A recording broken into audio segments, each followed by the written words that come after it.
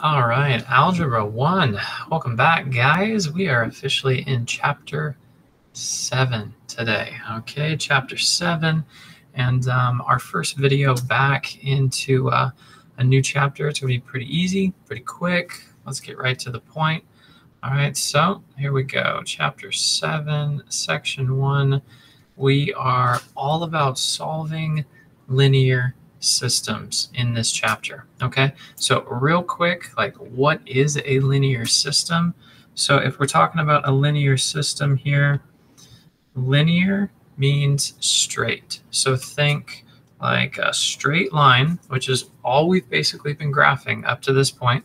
You have that whole slope-intercept stuff. You have the point slope. All of these equations are creating linear graphs. All right, so linear, straight line, linear, straight line.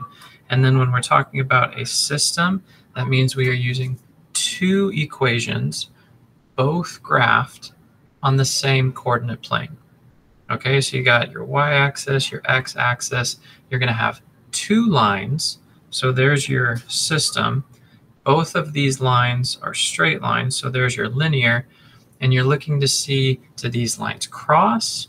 Do they never cross? And then what does that tell us? Okay, so that's the basics for a linear system.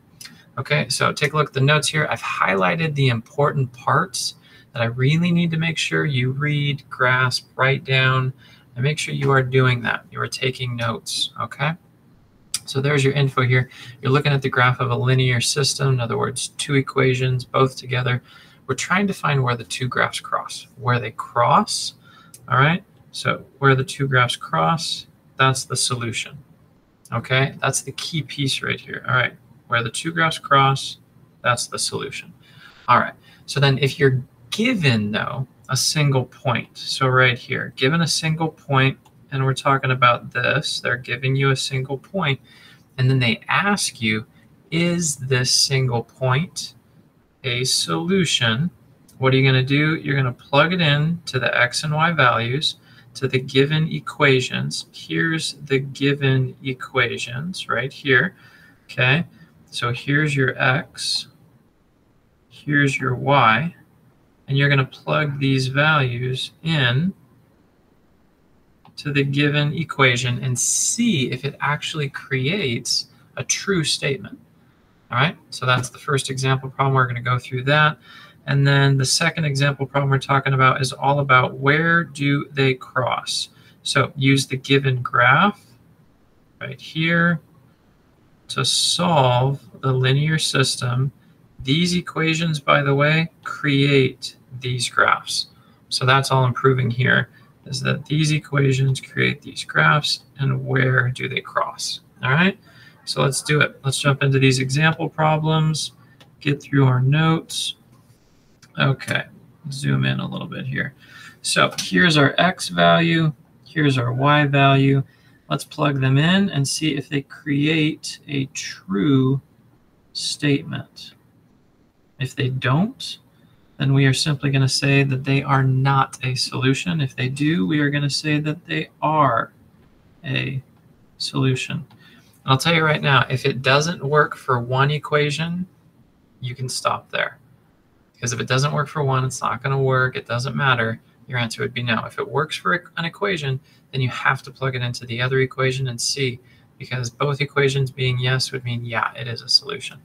So let's just try the top equation, see what we get here. We get a 2 times 5 giving us 10 minus a 6. Okay, so double check that we plug those in the right way. There's our x, plugged it in. There's our y, the 2 value, plugged it in. And 10 minus 6 does equal 4. So far, we're good. So we got to test the other one. So 2 parentheses 5 plus 8 parentheses 2.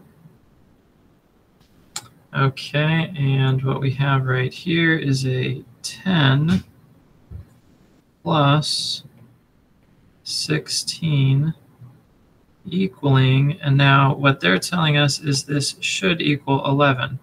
Does 10 plus 16 equal 11? So let's go ahead and change the color here.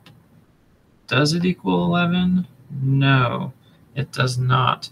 So is the ordered pair a solution? No.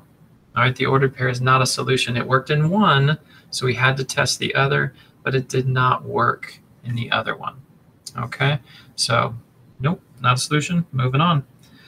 All right, so our directions here: use the given graph to solve the linear system. As I already stated, these equations make these graphs, so you don't even have to graph it. You just have to simply look at the graph and determine what is the solution. The solution is where they cross. So you need to just use the graph. Where are they crossing? Okay, so it looks like I'm going 1, 2, 3. So my x value is a positive 3. And then my y value, I'm going 1, 2. And right there would be a comma 2. So what is the solution? The solution, x equals 3, y equals 2. So I'm going to go ahead and box both of these. One gives it as a simple coordinate, 3, 2. The other gives it to you as the actual x and y separate values. Guys, that's it. That's section 1 all covered there for you. So listen to the notes, follow the notes, watch the notes, take the notes, and you guys will be just fine. You got any questions? Ask me in class. All right, I'll see you guys in the next one.